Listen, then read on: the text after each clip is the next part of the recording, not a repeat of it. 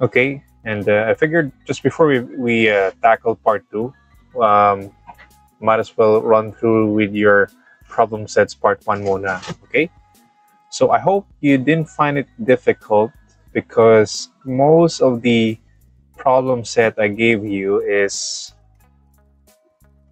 can be solved if you reread or at least go through the sample problems. Okay, so let's try solving them one by one and see if you guys got the correct answer. And you can definitely self-check it. And it's one of the beauties when you're doing your own problem sets on your own without answers provided already, is that you're forced to find if it's really correct or not. Or you could just go through your book and find the final answer there. But at the end of the day, you have to go through the solution naman eh. So let's try first with 4-3. So with 4-3, it's pretty simple. Essentially, we're just going to determine the moment of force about point O. Same also with 4-7, determine the resultant moment produced by the forces about point O. But unlike 4-3, this one only has one force, and we're given a dimension of this particular diagram.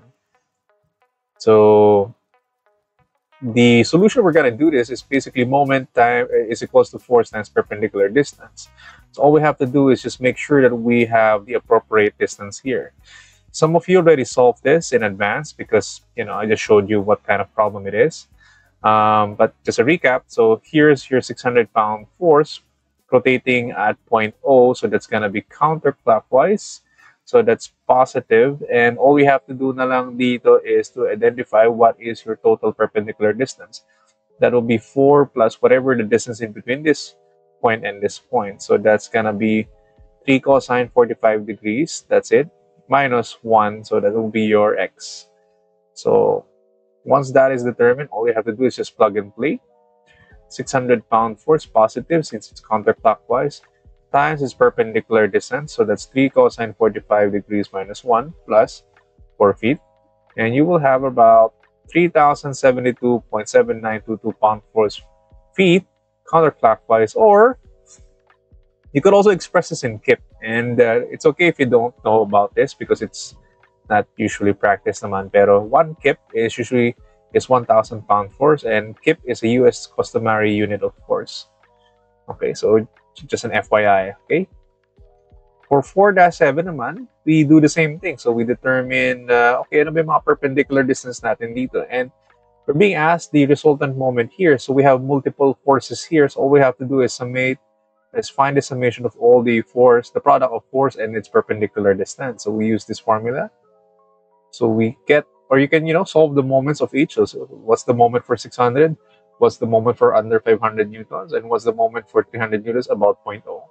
Or you can just equate this in one equation. So in this case, 600 here is going for clockwise. So that's negative 600 times its perpendicular distance. That's 1 meter. So 500 naman here is counterclockwise, 500. That's going to be positive. But what's the perpendicular distance? It's going to be whatever is the distance here. So that's 2.5 cosine 45 plus 2 plus 1.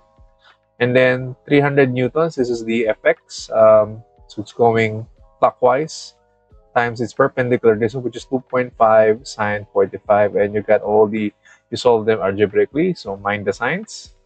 And you will get around 1,253.55 Newton meter counterclockwise, or 1.25 kilonewton meter counterclockwise.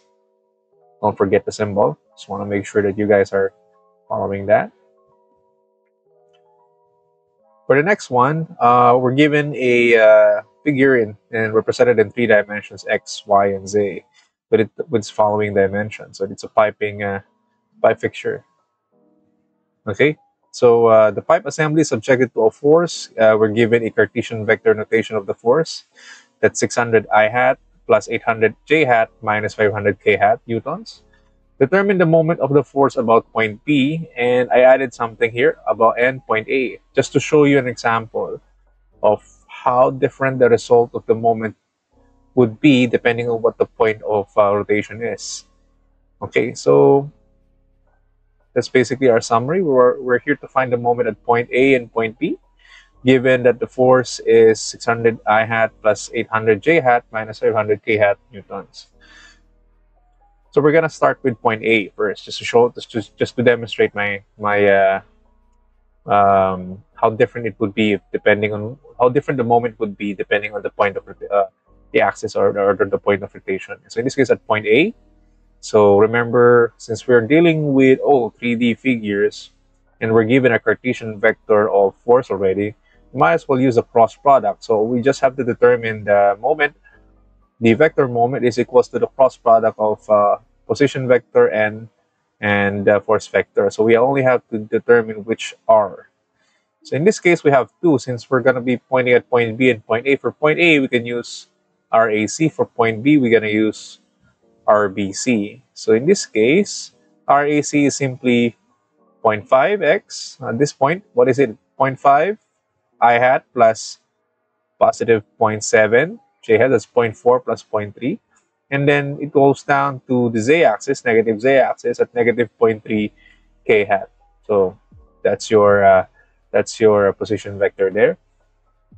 And all you have to do na lang is substitute the equation. The moment is the moment about A is equal to the cross product of RAC and the force vector, which will yield this particular determinant.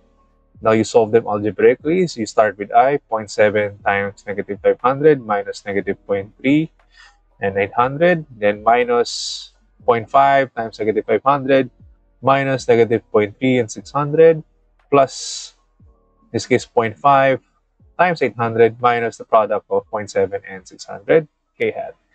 And you simplify them further, and you will have the answers of negative 110 I plus 70 J minus 20 K Newton meter if you solve at point A. Now, see how different that moment be if you start solving at point P, or the axis of rotation is at point P.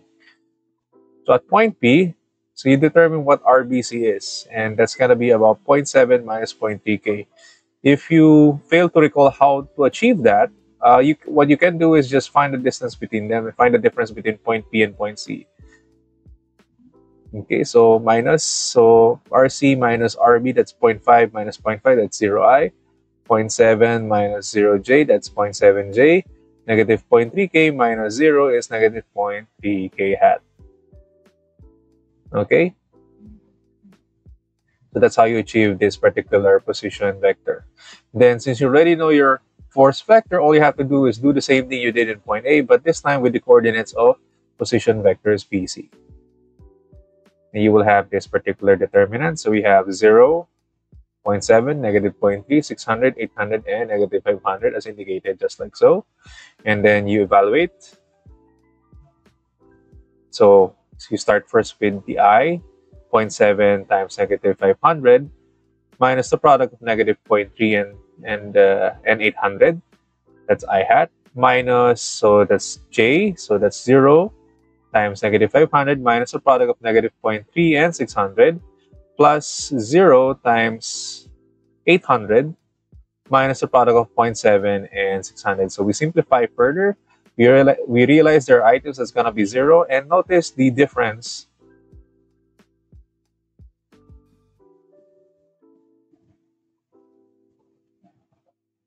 You see that the moment A is technically not equal to moment B because the axis of rotation is, or the point of rotation is now different. Okay, so be careful next time, okay? So this is a classic problem set to show you the difference of what will be the moment if it's based on point A and what will be the moment if it's based on point B. So there's your answer. That's how different they are.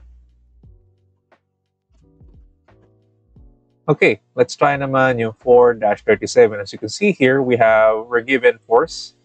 The magnitude of the vector force 800 newtons and its coordinate direction angles. We are to determine the moment of force about 0, and we are to express the result as a Cartesian vector. Okay, so just rereading again. Determine the moment of force F about 0. The force has a magnitude of 800 newtons and the coordinate direction angles at alpha 60 degrees, beta 120 degrees, and gamma 45 degrees. Express the result as a Cartesian vector.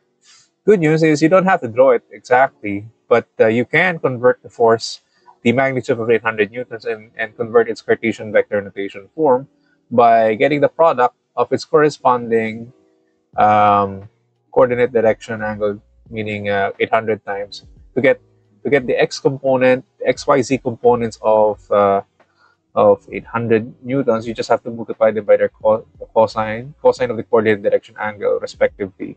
So for x, that will be, for fx, that will be 800 times cosine 60 degrees plus 800 times cosine 120 degrees plus 800 times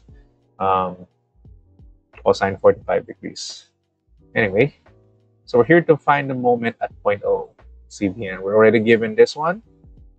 And our solution here is, of course, pretty much the same. The moment at point O is equal to the cross product of which position vector we're going to be using and force vector. So in this case, we're going to be using this point here. The book labeled it OA, but I prefer to just label it on my own. So you can do your own label as long as it's appropriate. And I just highlight the line of action of force F here. So ROC, that's good. About point ROC. If you use the one in point B to C, you're gonna arrive at a different answer because we're being asked what's the moment of force about point O. So we're gonna use this is a frame of reference here, point O to point C. So that'll be our ROC. Where ROC is simply 0.4 I hat, 0.5 plus 0.5 J hat, and negative 0.3 K hat. Just like your old position vector problem. For F, it's easy to solve since we already know the coordinate direction angle. All we have to do is just line them up just like so and evaluate. And we will have 400 I hat minus 400 J hat plus 565.6854 K hat. And all we have to do now is just substitute the cross products and establish our determinants, our 3x3 matrix, and evaluate. And we will yield the following answer: 162.84 I hat minus 346.27 J hat minus 360 K hat Newton meter. Okay. If you use the one position vector for BC, you're gonna arrive at a different moment because it's not about point 0. It's now going to be about point B. Okay, so just be careful on what position vector to use. Okay, this one looks tricky at first, but if you're gonna look at it fundamentally, it's actually quite simple. Essentially, we're finding the moment here about point O, and we're given a magnitude of force of 500 newtons.